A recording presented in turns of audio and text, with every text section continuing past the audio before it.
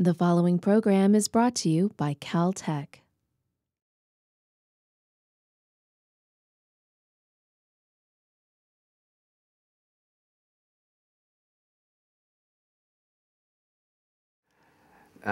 Before I introduce our first speaker, I just want to say a few words of thanks. This whole idea began for me in a conversation with Dan Goods, who's been one of the people whose lives has spanned Art Center and JPL, where he said, why don't you just see if everybody could get together? Well, it took a little work, but I think we're well on our way there. And I hope that everyone enjoys learning from the other people in the room with them now, with whom I think you'll find that there are many lessons.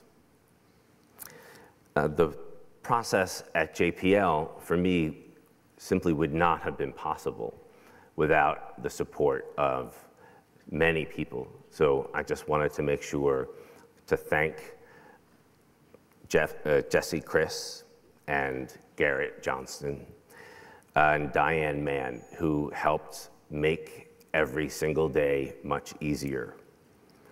And I really want to thank Jeff Norris, Dave Nichols, Leslie Levesque, and Tom Fraschetti for actually writing the checks.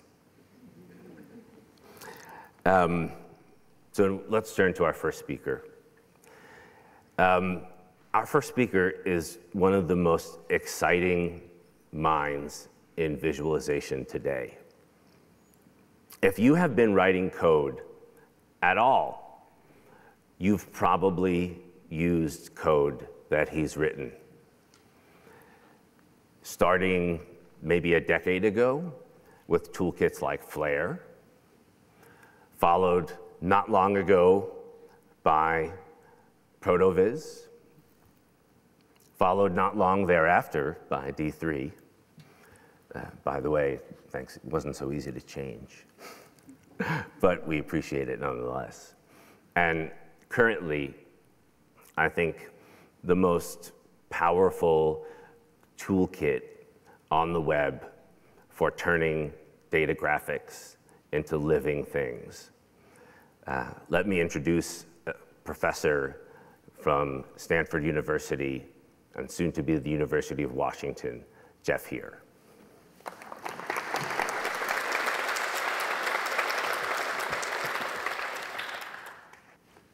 Great. Thank you for the introduction, Scott. It's really a pleasure to be here, and good morning to all of you. In addition to the talk, I'm really looking forward to the conversations that we can have going forward. And what I'd like to do this morning is actually share with you a number of insights and projects that we've developed in our research group at Stanford over the last couple of years. But let's start first with a question. You know, one of these "why are we here" type questions.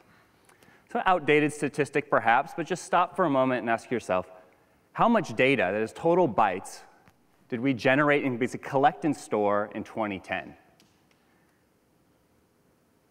And as you think about that, it's not really about the number. It's really coming through what are all the different data sources that we're collecting. So you think, what goes into trying to formulate this number? Certainly, every digital photo taken, every song or audio recording made, every video, every email sent, every financial transaction on the web, probably a good part of your social life.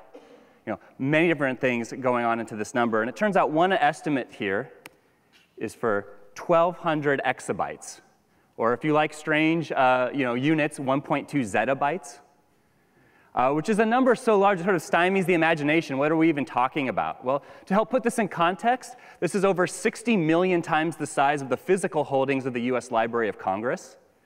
Or if that's hard to imagine, take us DVDs and stack them to the moon and back, and you get something near this number. And if for whatever reason you find that unimpressive, well, just wait. We're about a 10x increase every 5 years. So the amount of data that we're able to collect is growing dramatically. And so the interesting challenge, of course, is then, well, what do we do with that? And so I've been very motivated by this quote by Hal Varian, Google's chief economist, also a professor at UC Berkeley's iSchool, who wrote that the ability to understand, process, extract value, visualize, communicate data is one of the essential skills going into the next decades. Because here we have this essentially free and ubiquitous data, or so he claims, and the complementary scarce factor is our ability to extract value from it. So I really think, the lesson or the message for today is to try and figure out how do we go about that process of making this data valuable, really let it have an impact in ways that improves our lives and improves our society. So with that introduction, let's look at some data. This is actually my personal Facebook network, extracted using the Facebook API and then visualized here. So in this case, each circle represents a person, and then these gray lines represent edges or connections in the Facebook service. The nodes, the circles, are actually sized by a statistic called betweenness centrality that roughly gives you a sense of how central that person is within the network. And here we've used an algorithm called force-directed layout, where we basically treat nodes like charged particles and edges as springs, and then the result is this layout. Again, it gives us a sense of the structure of the network. And indeed, we can learn things from looking at this image. So for example, we see some satellites of clusters. Turns out those are my undergraduate and high school friends. And then use this big, giant blob in the middle. So what's going on there? Well, upon inspection, that's my colleagues from graduate school, colleagues within my research community. So it looks like a big community of practice. And we might stop here and say, OK, great. Now we have a sense of the network. There's these different clusters and maybe some peripheries. That's great. Now I have a sense of my social landscape. However, sticking with just one representation often falls short. So for example, instead of looking at this as what we call a node link diagram, we can look at this through a different visualization technique. So here we have the exact same data shown as an adjacency matrix, or a matrix diagram. And what we've done here is really put the edges front and center. So here the rows and columns of this table are each representing people, and then we fill in a colored cell when there's an edge between them. And in addition, we do one other thing. We actually have to sort the rows and columns of this matrix in a way that helps reveal structure. So we actually have algorithms of what's called seriation to find the right sorting to help reveal clustering so that highly connected people are placed next to each other in the table. And when we do that, we can actually see some interesting clustering structure. So it turns out, down the bottom right is one of those little satellites we saw earlier. Kind of in the middle, top left is one of the others. But then these other big groups were actually previously all collapsed into that one giant blob. And once you have some training and learn to read this diagram, what you learn is that there's actually very interesting substructure going on that's not apparent in the earlier visualization. That actually that big blob breaks down into people in the human-computer interaction community, other people associated with UC Berkeley, my alma mater, and others. And so in this way, by changing the representation, we actually get new insights that a previous representation failed to provide. And then here we might actually be content to say we have a qualitative understanding of this network. Maybe now we'll run some additional analyses. Maybe if you're Facebook, you start recommending friends to people. But unfortunately, that too would be an error. So in this case, again, we took this sort of sophisticated approach of sorting all the rows and columns to try and reveal more structure in the matrix. But one of the things that I strongly encourage you to do in any time you're working with data is start by trying to visualize the data in its rawest form. A way that you can actually get an understanding into all the little bugs and quirks that may lie within the data set, because trust me, they all have them. So here's what happens if I sort the same matrix just by the order in which the results were returned from Facebook, which in this case is sorted by Facebook ID. And for those of you who don't know, Facebook ID is just basically a counter of who joined the system.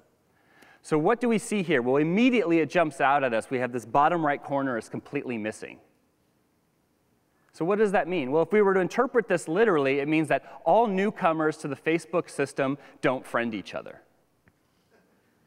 Right, and by your laughter, I think you agree with me that this is probably a very unlikely thing. So this caused me a pause to think about this, and I had to dig back into my data analysis process. And what turns out is I tried to be smart, and I tried to get all the data for this visualization in a single query to Facebook's system. Well, it turns out there's a 5,000 result limit, and it fails silently. So unbeknownst to me, I'm basically missing up to 20% of my data. And using all of the standard representations, that flaw in my data, the fact that I might be making decisions or recommendations on an incomplete view of the world, might have been completely missed.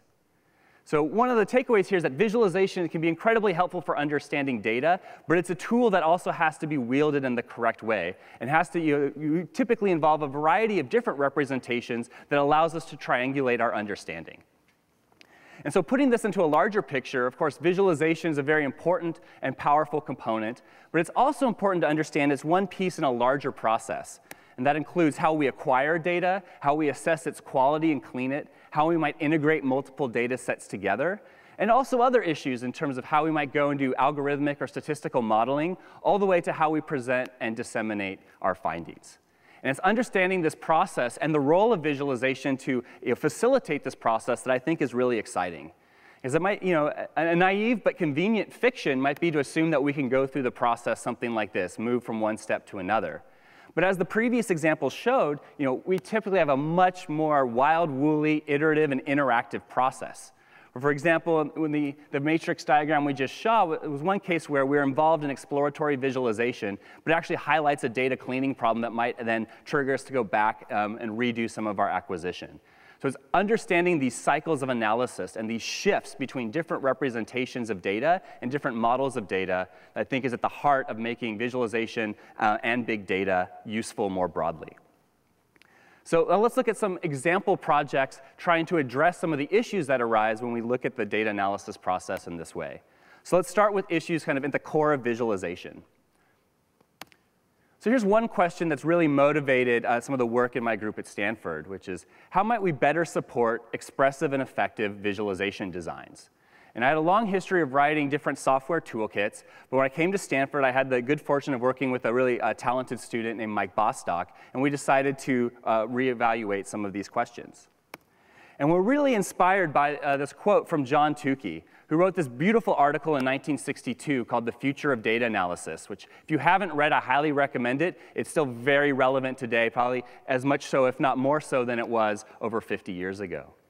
And Tukey wrote that today's first task is not to invent wholly new visualization techniques, though they are needed, but rather we need most vitally to recognize and reorganize the essentials of old techniques, to make easy their assembly in new ways, and to modify their appearances to fit new opportunities.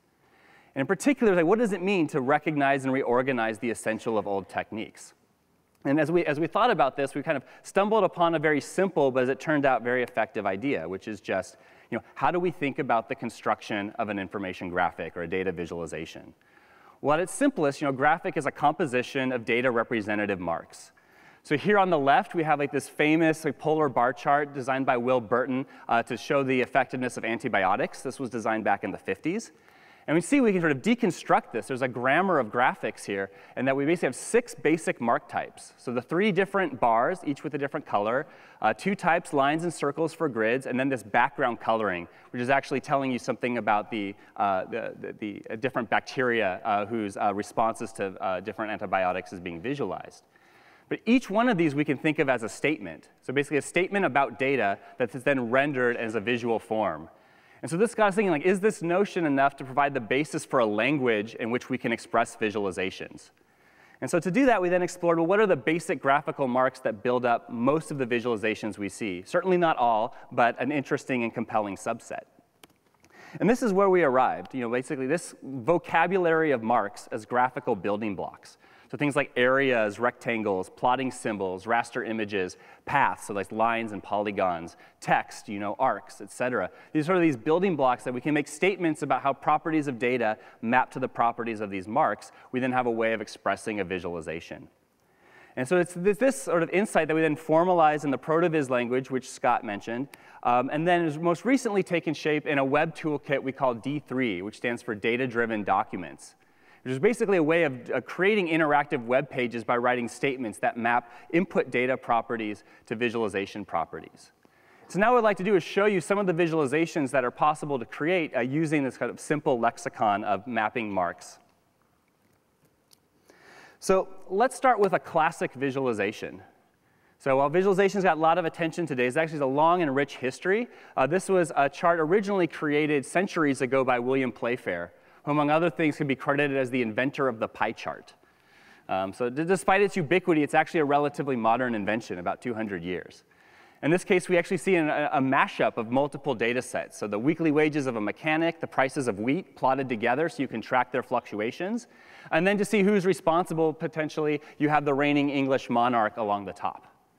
So this is an early economic dashboard from over 2 centuries ago. We were able to re-render using our tools. And in particular, what we wanted to do is look at things that were originally drawn by hand, and that we didn't think our language would be suitably expressive if we weren't able to recreate things that were originally done by drafting. Here's another classic example. This is the coxcomb of Crimean War deaths designed by the nurse Florence Nightingale. And so this is a somewhat exotic time series. That each one of these wedges is a month.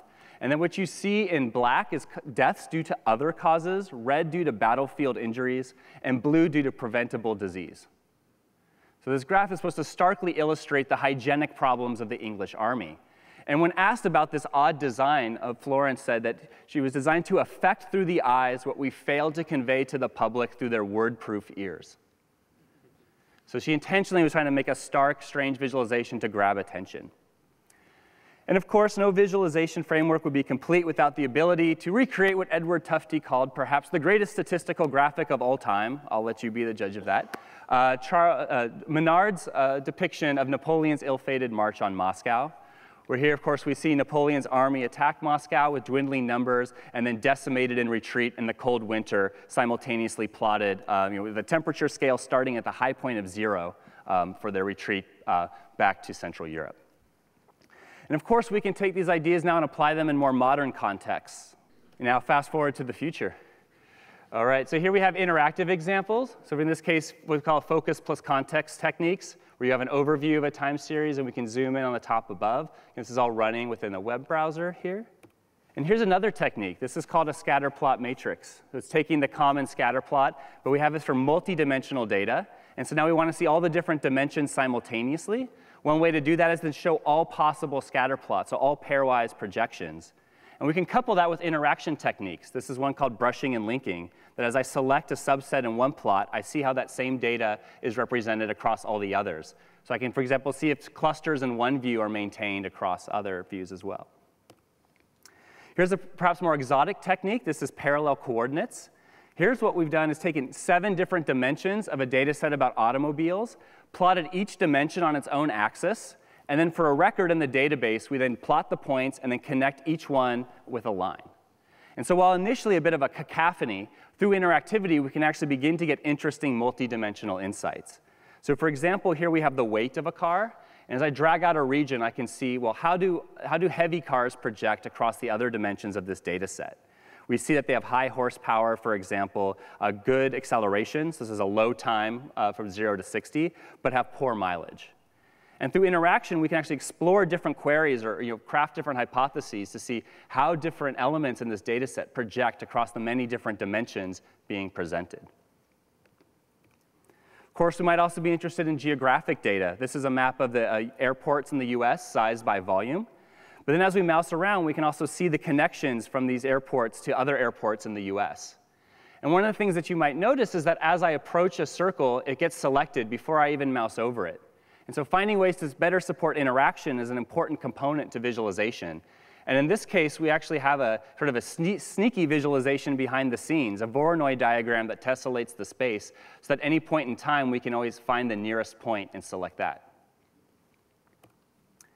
We also might look at connectivity. In this case, we're visualizing connections between modules within a software project. Each node is a class within a visualization toolkit, actually.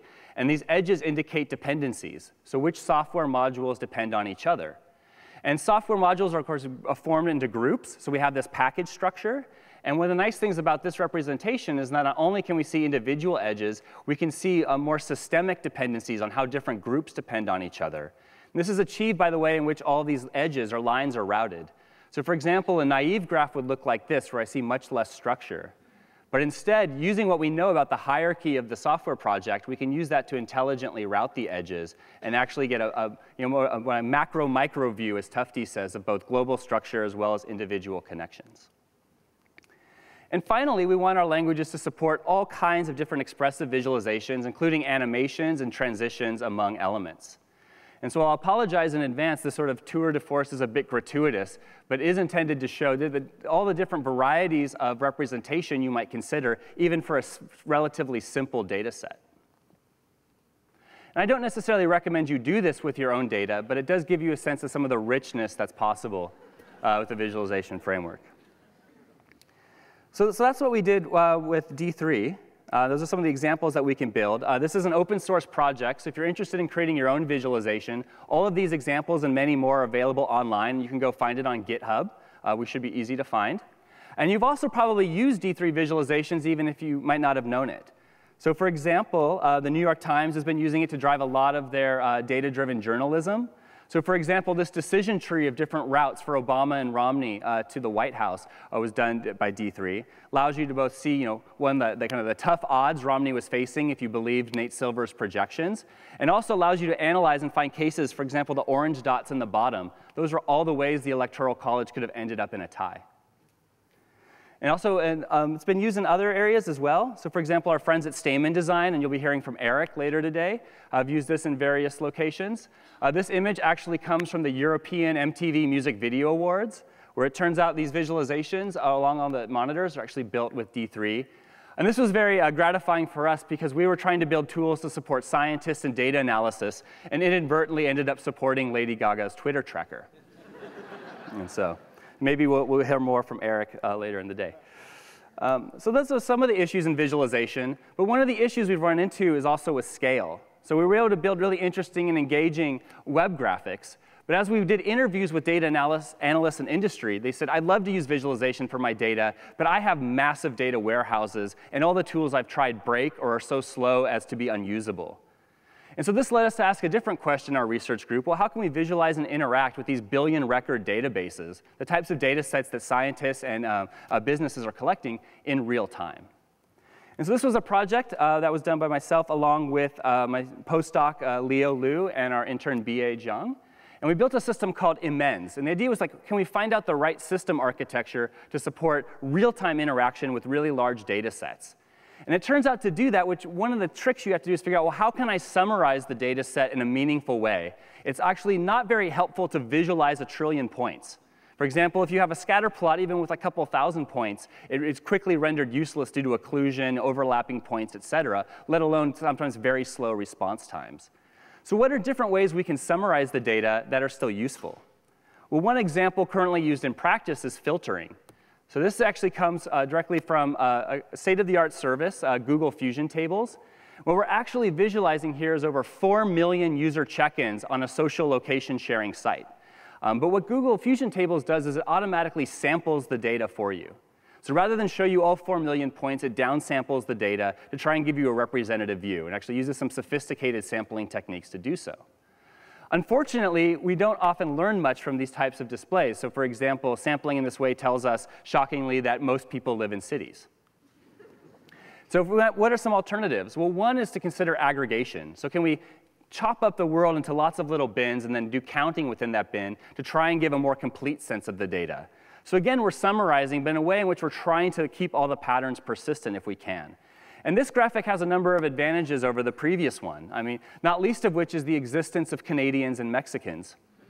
But on top of that, we also see things like, the number of check-ins of people on road trips. You actually see the interstate highway system come to life.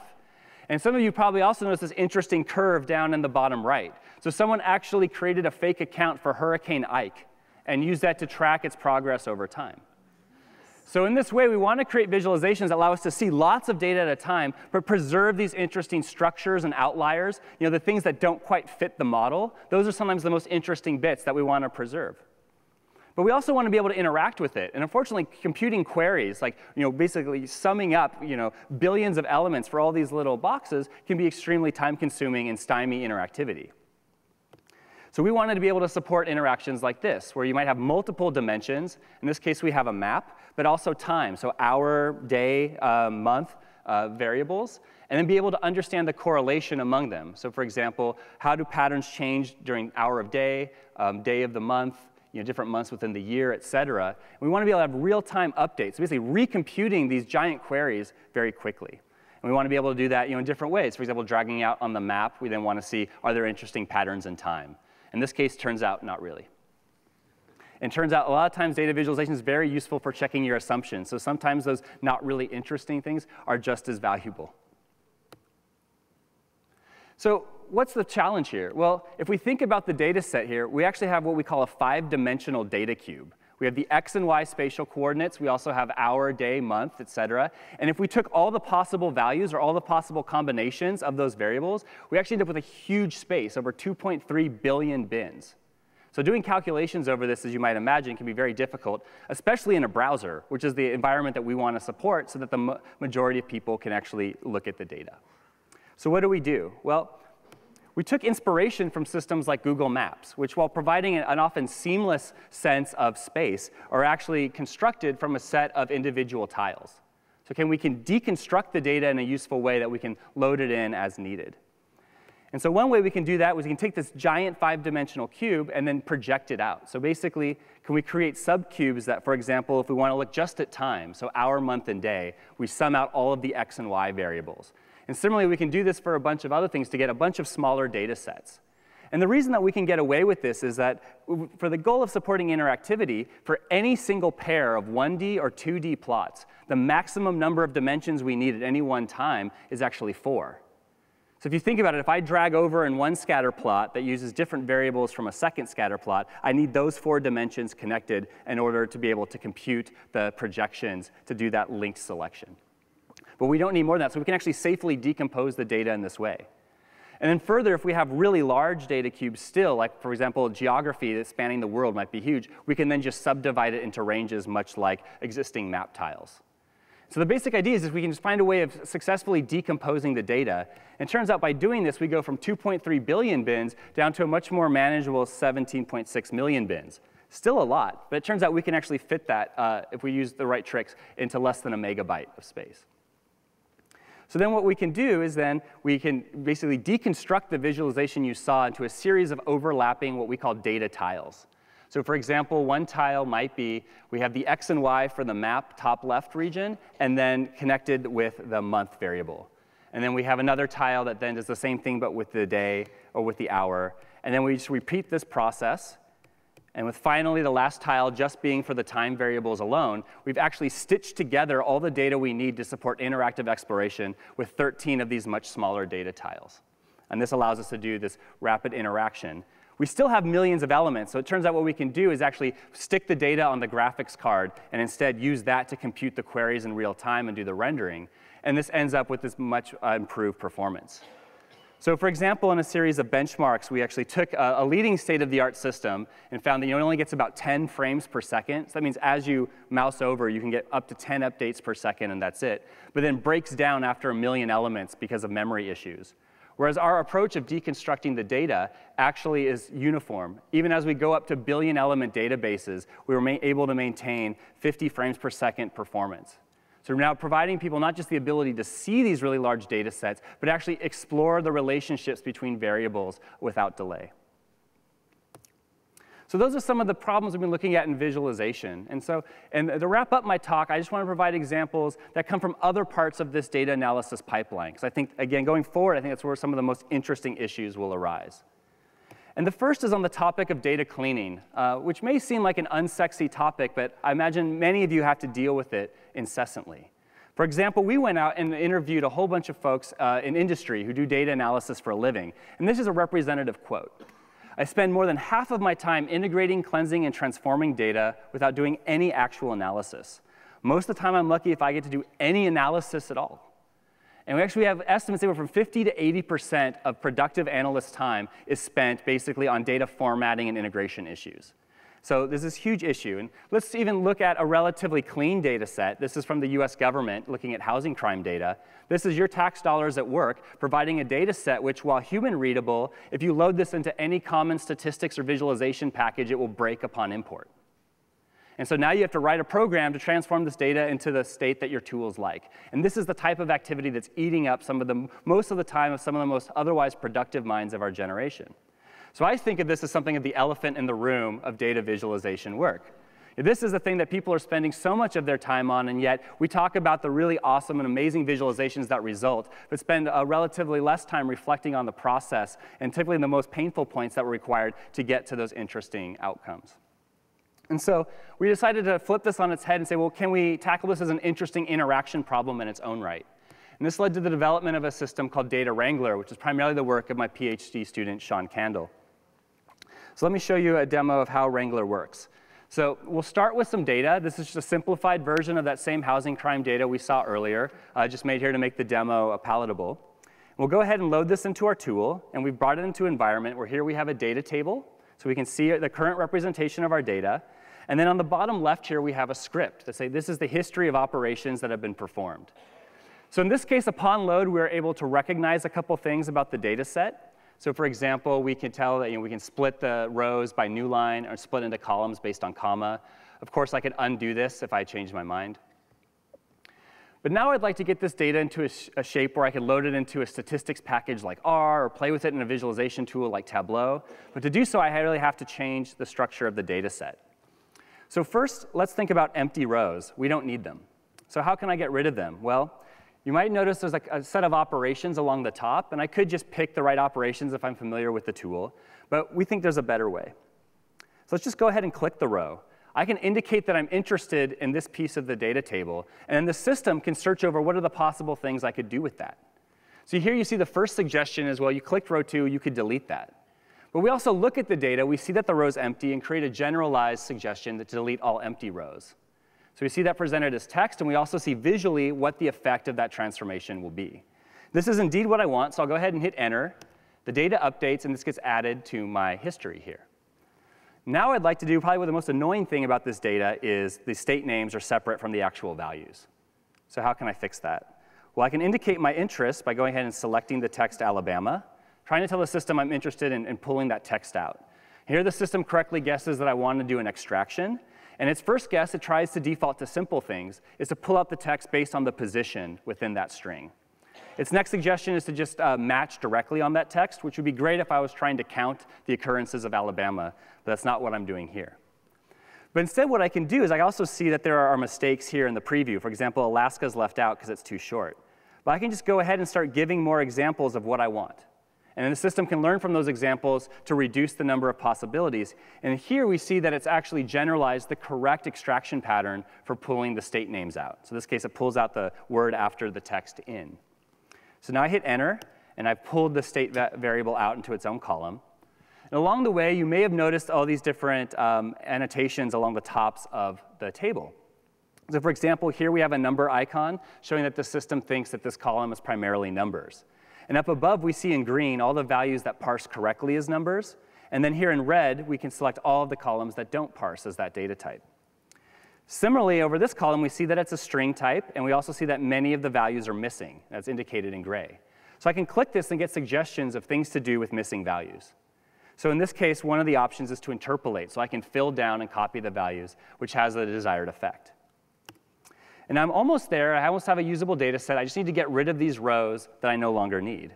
So I could throw away things that don't parse, or I could throw away things that are missing here. But I'd like a more robust procedure that won't cause any errors in case there are other unexpected anomalies in the data set. So I'll go ahead and select the text reported crime in, because I want to get rid of the rows with that text. I initially get a suggestion of some extractions, but I can give the system a hint. Like, no, I really want to do deletions. So I click that, it updates its inference, and now it gives me the suggestion I want, which is delete the rows that match the predicate that I provided. Great, so now I hit enter, and now I have a clean data set. I could, of course, rename the columns, but I'll spare you that. And the next thing I could do is go ahead and export the data. So now I have the data cleaned. Now I'd like to export it for use in another tool. So of course, there are a variety of formats, comma separated, JavaScript object notation, all sorts of things. But now imagine my data set was too big to bring into this browser-based tool. What could I do? So for example, what if I just took a subsample of that data and transformed that? Well, in this case, what we have is that we have an entire transformation script.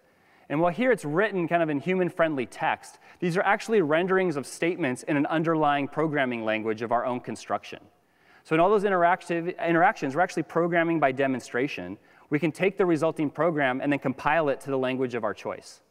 So now I've taken those interactions and translated them into a Python program that you can run at scale on your own data.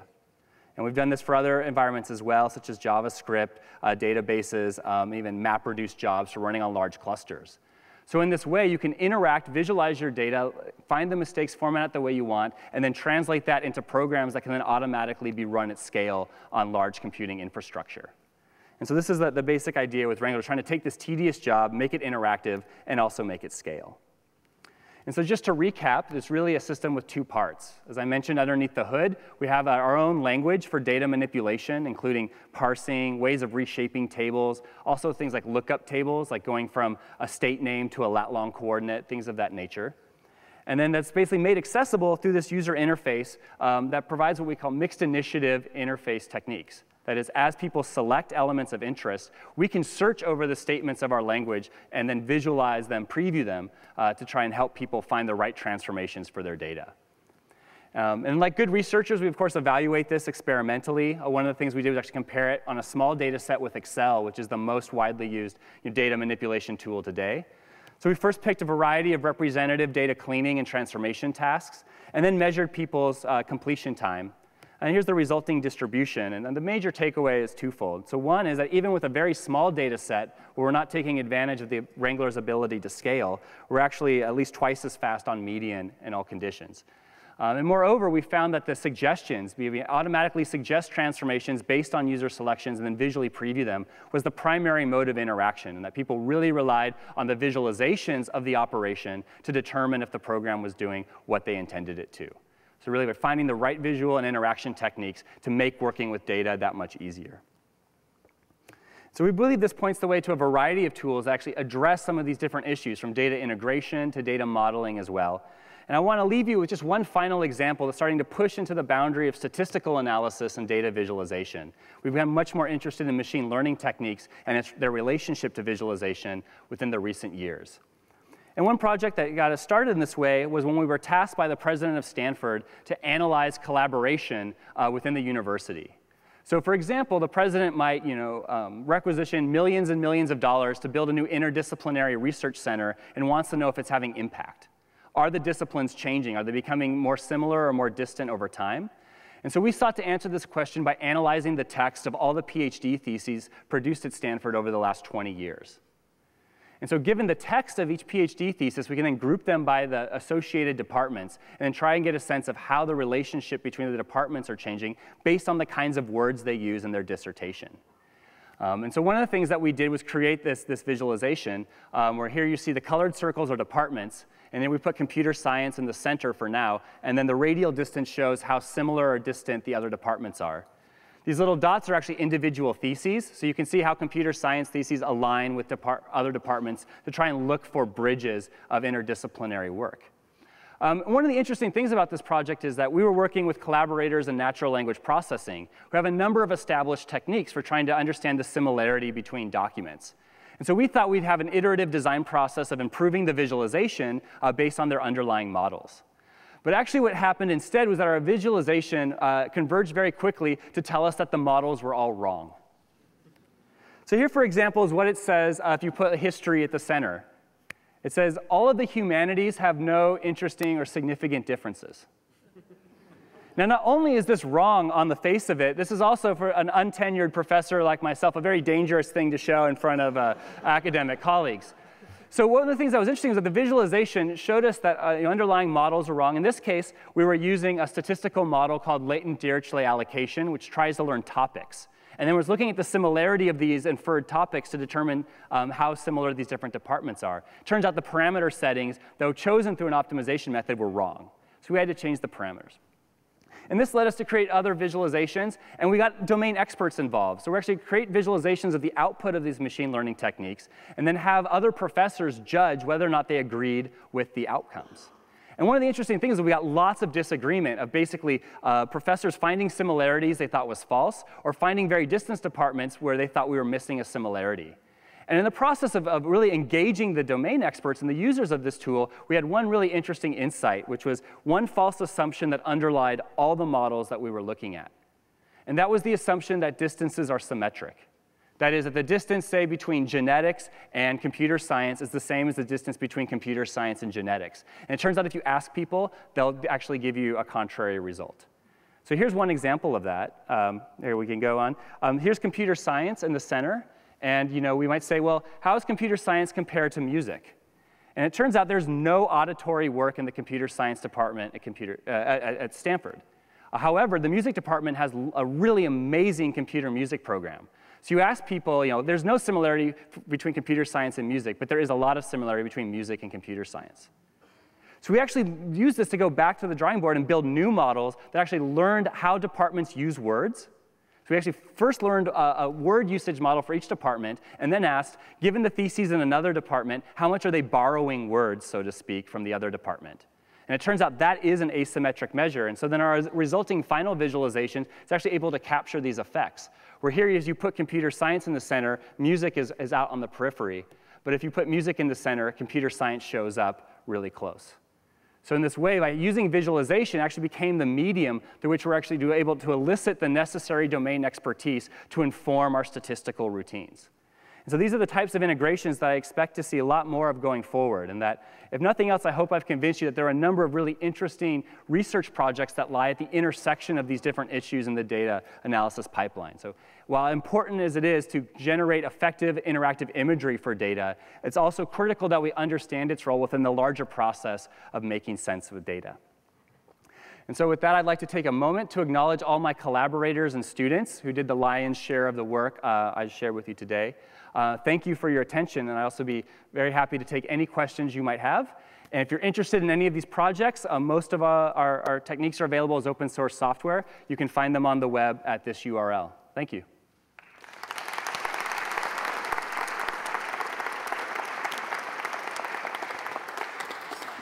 I just want to let you know, if you want to give a question, you can come down to one of the microphones that are in the two aisles here, please. Thanks.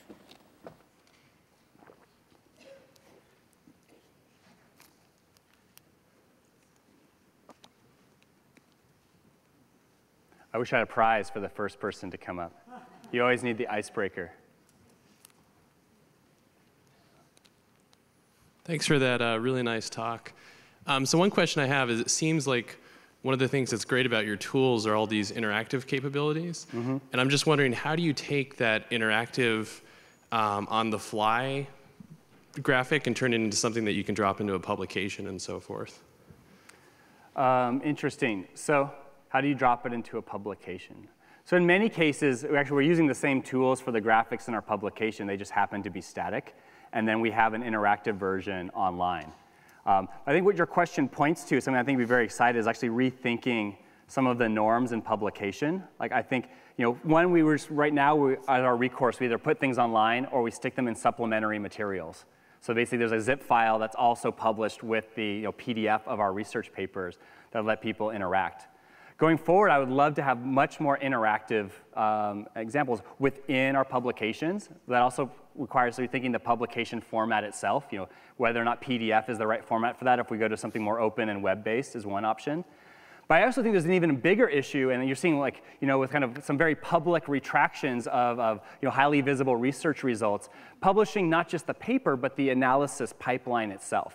And so I think, beyond just the visualization, having the tools support being able to package up to make both the data and the analysis procedures rerunnable and inspectable, one would be hugely helpful to peer review, where there's only so much you can actually see in the paper itself, but then also allowing others to build on the work and also really advance science by challenging results that may have flaws. Thank you. Yeah, thank you.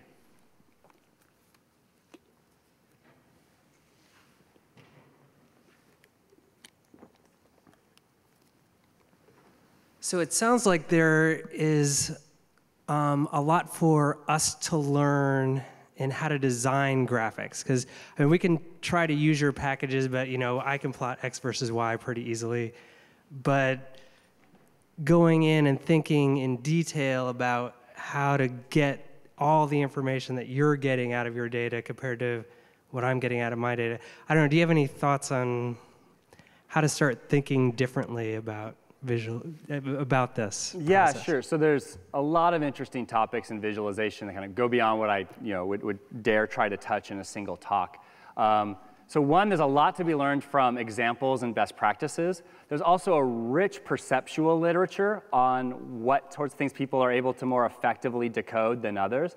I didn't touch on that in this talk, but for example, I teach a course at Stanford. I'll be teaching it at University of Washington. So if you just Google for CS448B, you can actually see a whole set of lecture slides on like color design and choosing the right visual encodings to help. Now, that said, there's still very much an art to it. You know, there's a lot of, just like any good design profession, what do you go through, right? You know, you learn the rules, you practice the rules, you break the rules, and then invent the rules.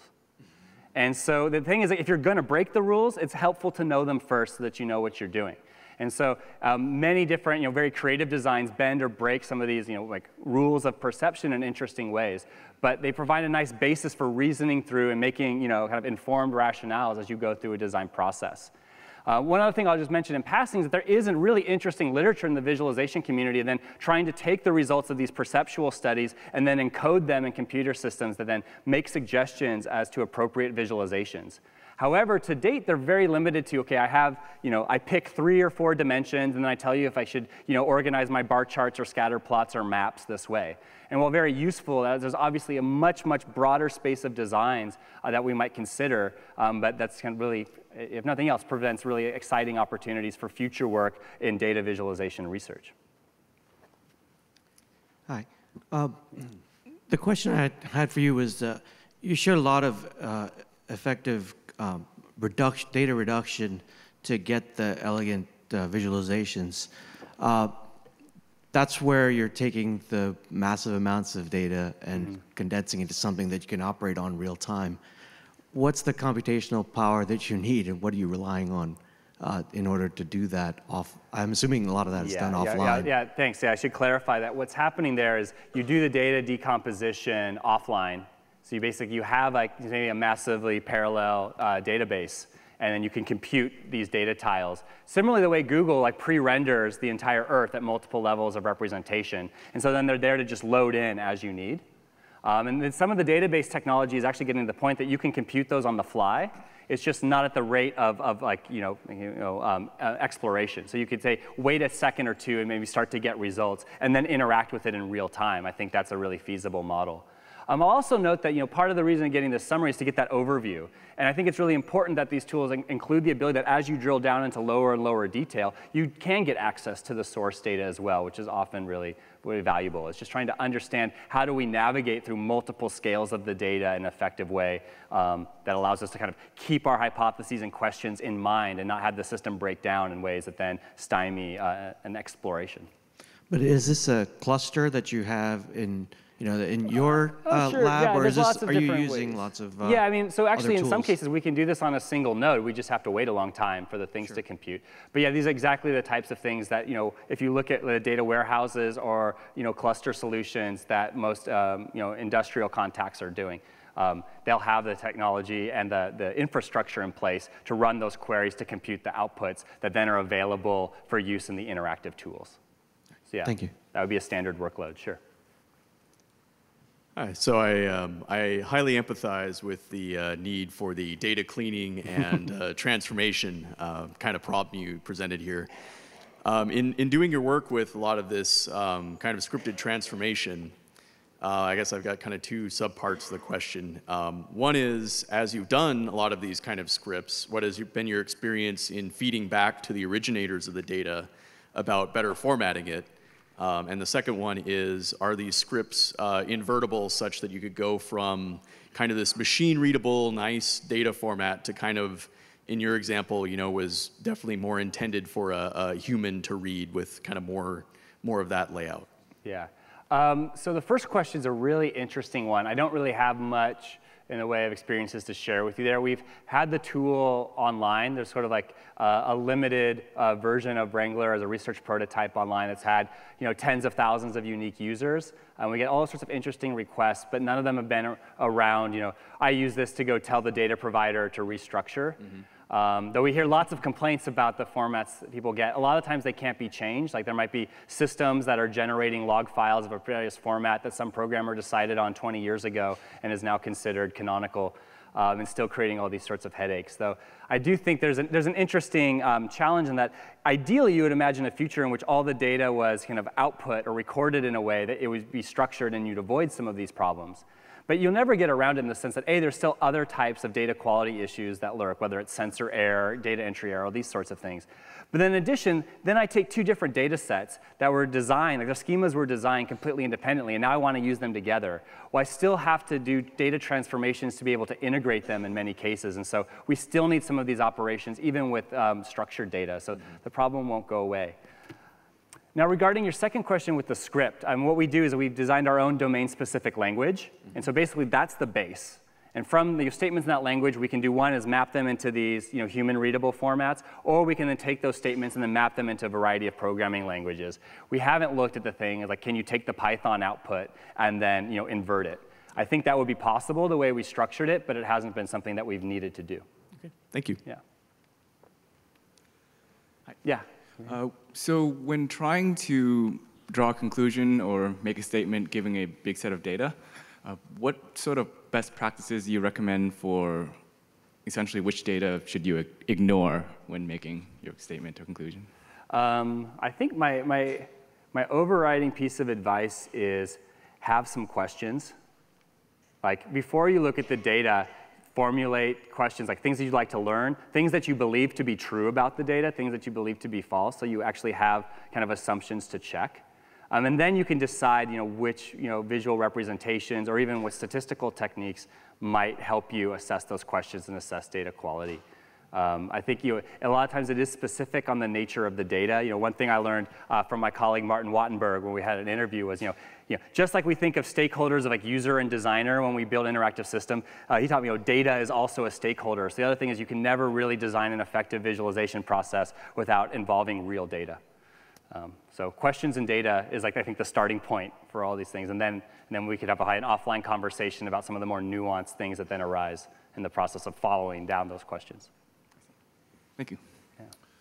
Hi, thanks for an interesting talk. I'm curious about your plans for Wrangler. Yeah. It's one of the first systems I've seen that kind of uses visuals to let you actually perform the kind of analyses that you're doing on the data itself. And I wonder if you've considered this idea that maybe there could be a visualization that would be output as you were doing that wrangling, so that it's not just about kind of getting the data together and then, okay, now I'm done with that, now I'm ready. Like, because those lines and those kind of backs and forths seem like they're going to get ever shorter as time goes by.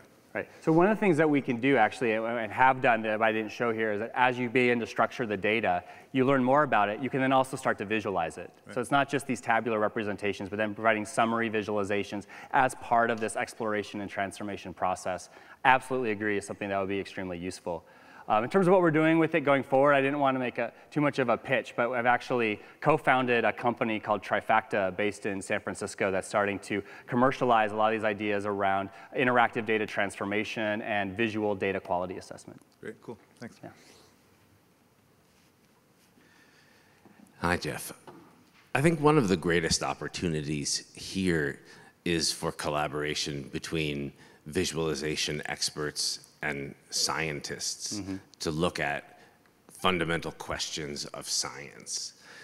And so I think for the example that you gave of looking at similarities in dissertations was interesting because you, through the process of interacting with the data, learned that the fundamental algorithms themselves were troubled, or at least the ones that they used. Sure. I'm wondering if you have had similar experience in working with scientists, and in particular, a cultural difference between the kinds of things that you value, the way that you work, the language that you use, and the way that you approach a problem.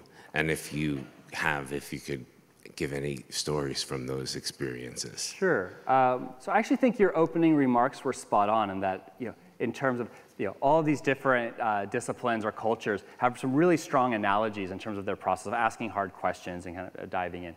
However, like, I think as everyone's probably experienced, one of the biggest gatekeeping functions of academic disciplines is to invent a whole bunch of conventions and terminology that then become sort of siloed discussions. And so I felt like when working, whether with a social scientist or with biologists who are primarily I've worked with, it's just you need to spend the time working together side by side. So oftentimes this is best done with a student or teams of students who actually can reside in both worlds, and then educates us grown-ups, you know, as we go through.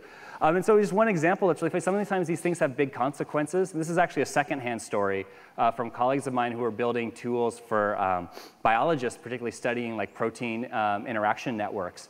And they built like a graph visualization system, and it was, you know, and it had like different types of proteins based on where they tended to reside in the cell and how they were interacting, and they were really proud of this tool. And they go and they show it to the biologists, and they're like, "This is horrible."